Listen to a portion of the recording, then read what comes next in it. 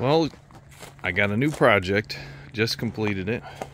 It is a power cord pass-through on my shed here for this golf cart. I don't have room in the shed and it needs to get cleaned out, but I don't have room for the golf cart, but I can put the charger in there, keep it protected. And I've got a pass-through here. It's usually inside the house, but it's got a whisker, like the bristles in there for pulling cable through, and helps protect it from the elements and bugs.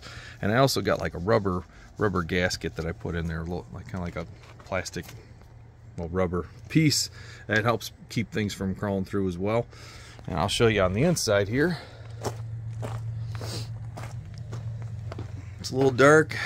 I got a lot of cleaning to do, but I got the charger here, and you can see I mounted on the wall there. I actually put the rubber, I got a piece of plastic through there just to help keep out the elements. And I'm gonna cut out that duct tape, but I use some duct tape to kind of secure the plastic in between there.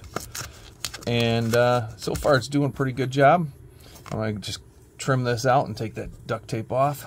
And the other thing I use is a Wi-Fi outlet. So when I plug it in there, I can check and see if it's running. I can power it off, I can power it on, all from the Wi-Fi. So that's about it. Just want to show you guys, it works out pretty well. And no more hauling electrical cords out here. You guys have a good one. If you think of it, like, subscribe to the channel. I appreciate it.